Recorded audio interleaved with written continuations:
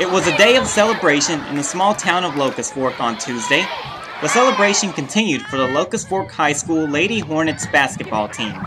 The Lady Hornets claimed Locust Fork High School's first ever state championship in any sport on March 3rd.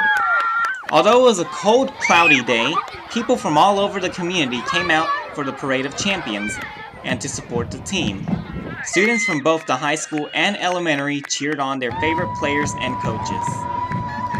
Everyone got to get a little warmer after the parade when the ceremony was held inside.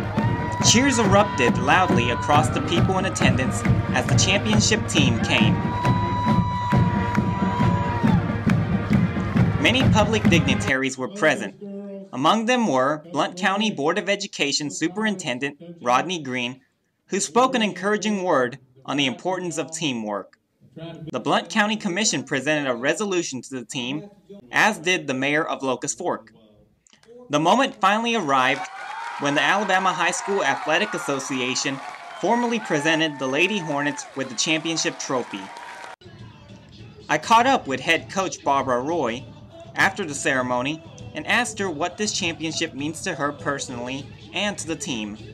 Well, it means a lot because I'm a former Locust Fork player, so watching the program build and having that personal connection makes it a lot sweeter.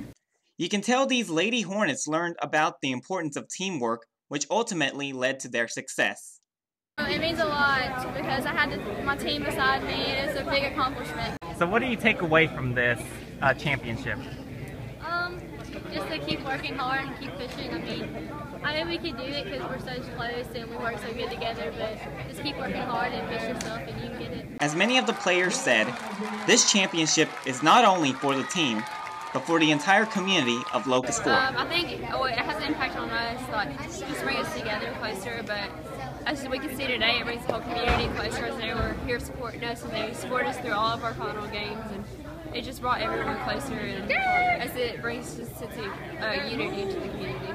And as the Lady Hornets posed for one more championship photo, one could tell that for these girls and the community, this historical championship will always be an important part of their lives. Reporting from Locust Fork, Noe Chavez.